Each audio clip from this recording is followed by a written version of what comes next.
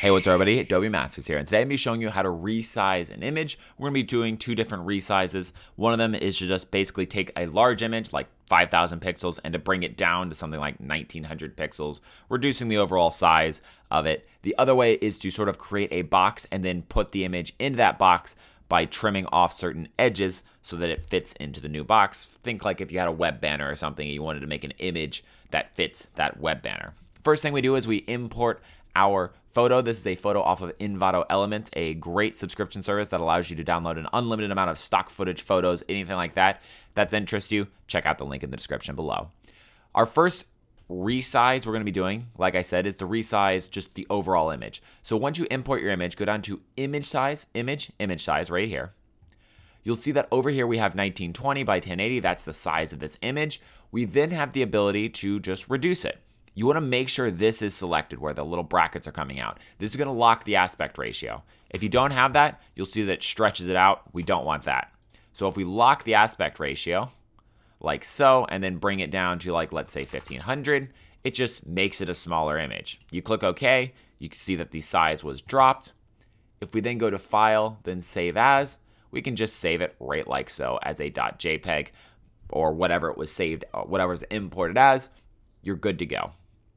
If we want to resize it the other way though, where we actually like create a box, it's a tad bit more complicated, but not too bad.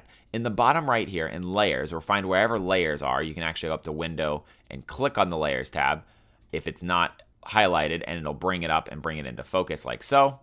And this little box right here, or this little lock right here, you want to click on that. That is going to undo the lock on this, and it's going to make it not a background, but a layer now.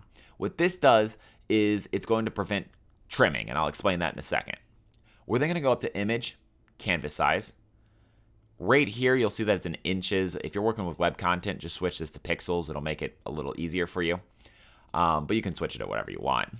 From here, let's say that we have a very specific dimension. We have a width of, I don't know, 900 and a height of 300, again, sort of going off that web banner idea. We click OK, and you'll see that it trimmed our canvas size down, but because we unlocked the background, we can move this image within this new canvas. If we had this still locked, it would have trimmed all of this off and there'd be no data left, and this would be your only image you could get out of this, which we don't want to do. So now that we have this all ready to go, when we click on the image, we can drag it around and actually fit it into our box. I'm going to drag it down a touch.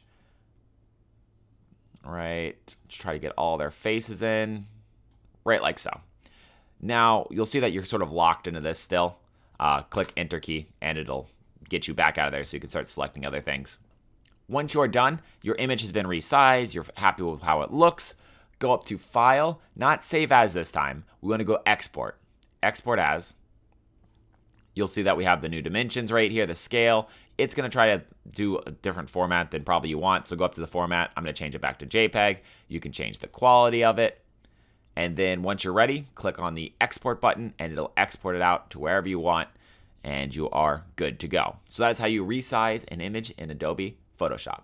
Thanks everyone for joining me. If you have any questions or comments, go ahead and thumb in the comment section below on our website at adobemasters.net. If you'd like to see more videos similar to this one, go to that subscribe button. Thanks everyone, and until next time, see ya.